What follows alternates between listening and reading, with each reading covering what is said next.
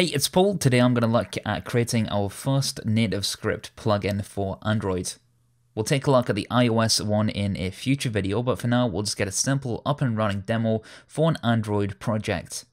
Sometimes I find myself taking for granted just how many plugins there are inside of the community. If you want to do anything in your application, you can just pull in a third-party plugin. Oftentimes, you might find that it just feels so complex to make these plugins yourself, and with NativeScript, it's actually really easy. In this video, we're going to be interfacing with Android to get the version number of an application. Not exactly the most complex plugin in the world, but it should be a gentle introduction to plugin development with NativeScript. One of the things that can help us when developing NativeScript plugins is to use a seed. A seed is just a starter project that contains everything we need to get started on focusing on writing the plugin itself rather than setting up the files, folders, and dependencies. Nathan Walker has created a NativeScript plugin seed that we'll be using within this project. So we can now clone the plugin seed. I'm going to clone this into a folder named app version. And when we've done that, we can change our directory into app version. And from within here, we need to run the post clone script. We can do that by running npm run post clone, and this essentially runs an npm install and then starts our plugin seed configuration. I'm going to add my GitHub username, and then we need to set a name for our plugin.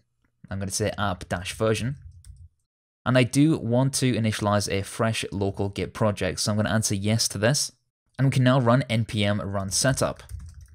This now takes our plugin and installs it into a newly created demo project. This means we can test our plugin super easy by simply running the demo. Let's open up the project inside of Visual Studio Code and get an idea of how it looks. Inside of our app version folder, we now have things like a demo folder, and the demo folder simply contains our NativeScript application. We have our node modules, which is our dependencies. But the most important files within here are the appversion.ios.ts, the appversion.common.ts, and the appversion.android.ts. Files like the appversion.ios and .android are platform-specific plugins, and the appversion.common is for functionality between them both. For example, right now, no matter whether we're on an Android or an iOS device, we do get an initial dialog box. The box appears and says your plugin is working on, and depending on whether you're running Android or iOS, we'll obviously tailor that message. For now, let's take a look at how we could get the app version within Android. So our journey starts at the Android documentation. We've done a little digging and we find out that we need this package manager in order to get information about the package on the device. So it says you can find this class through get package manager. And that's how we do it on the Android device from within the Android Sdk. We can interface with the Android Sdk by importing from application, and from within application we can import Android.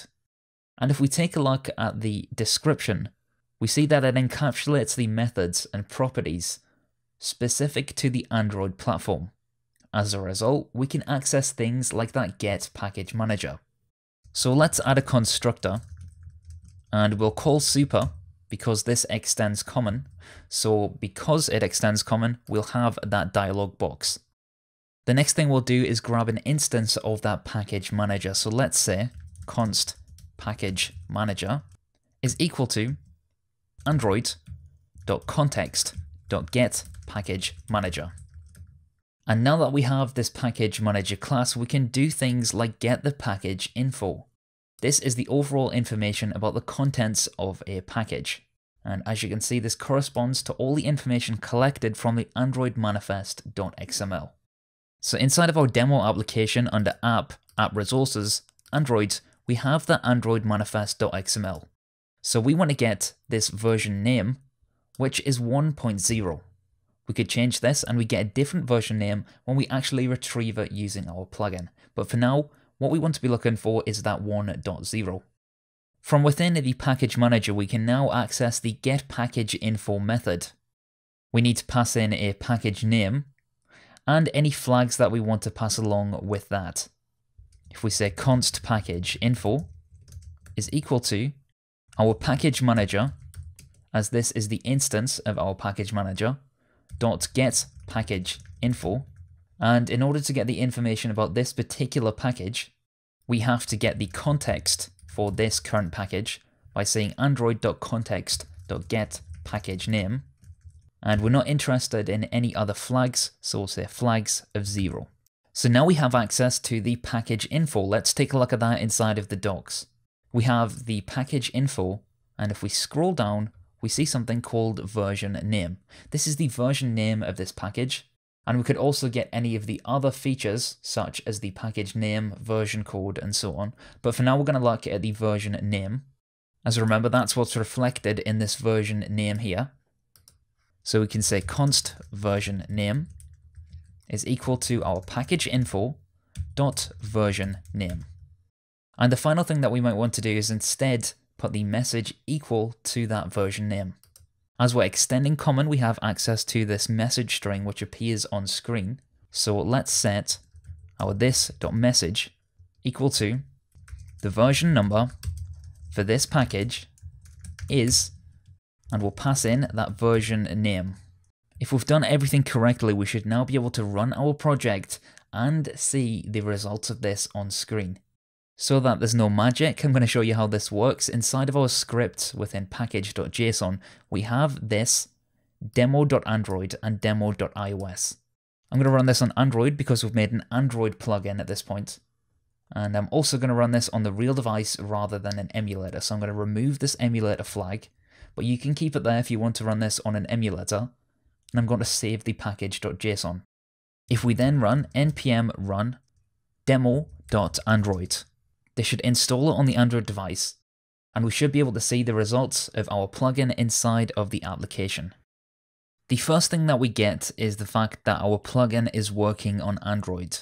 This is because of the common dialog, and the next thing that we get is the version number for this package is 1.0.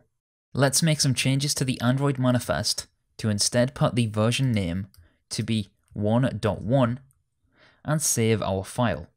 This will rebuild the project on the device. And after running it once again, we do indeed get the version number for this package is 1.1. So in this video, we had a look at creating our first NativeScript plugin for Android. We looked at the Android documentation to get an idea of how we can implement the functionality that we want to implement. We then implemented that inside of our app version for Android.